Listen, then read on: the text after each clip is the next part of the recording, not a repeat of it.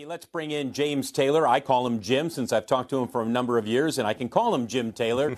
He is the CEO of Electric Last Mile. He joins us from the company's plant in Mishawaka, Indiana. It is the old Hummer plant.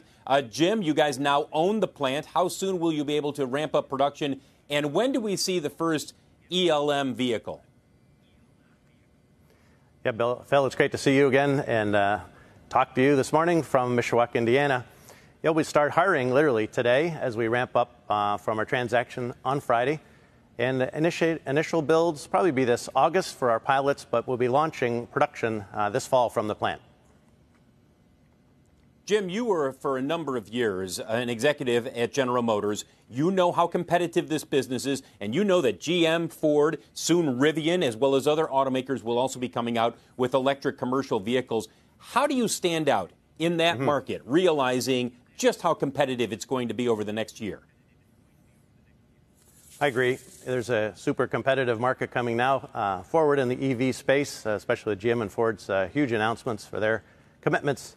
But we have a different approach to this, Phil. Let me go through a few of those for you. First is we are a pure play commercial electric vehicle company, meaning we're not in retail and commercial, strictly in commercial space.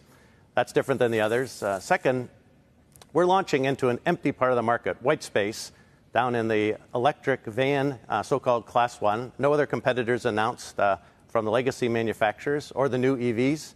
And third, we have a different business plan, a different approach to our product. We'll be using existing, reliable hardware platforms, parts from an existing OEM that's already in market and running today, allowing us to get to market much faster, but also at a much, much lower cost than the other EV startups. So all in, we have a different business plan. It's a unique approach. But what's similar, Jim, to other EV startups is that you announced your SPAC, I'm not sure how long ago, 4 months, 5 months ago. That's when EV SPACs were red hot. You could not find anybody who would not be like, yeah, let me put some money in these guys. Now you look at what's happened to Lordstown. Right. Nikola had their issues earlier this year. How do you convince investors and people who are going to be buying your vehicle that you're not the next Lordstown, that you are not going to have the same issues? Sure. Well, part of that is our different business approach, that we require much less capital. We have a break-even point much earlier.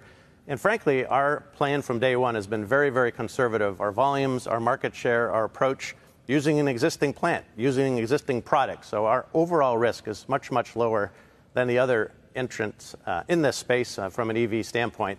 And so we think from that standpoint, our shareholders have a much better opportunity. It's never guaranteed, of course, for a very strong return on their investment. Jim, do you sense that skepticism that has turned in this market when it comes to EV startups?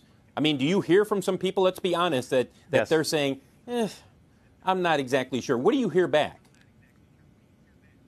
Yeah, there's no question. I think back to your last question, Phil, we hit it just at the right time, coming out last fall, raising our capital, and then going through the fourth quarter and first quarter to get our final approval. So obviously, we're very pleased to have obtained our cash, executed our closing. I'm glad we're not starting a SPAC today, for instance. But the feedback we get is, honestly mixed. Look at it this way.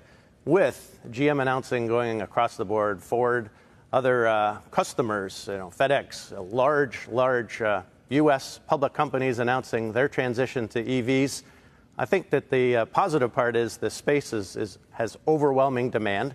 So that's good for all of us. There's the expression, rising tide lifts all boats. And so having more people in this space brings all of the supply community to the table as well. But no question, there's been some challenges in a few of the SPACs, as you mentioned. I think as long as we stay focused, stay conservative, and stick to our business plan, we're going to be fine. Shepard Smith here. Thanks for watching CNBC on YouTube.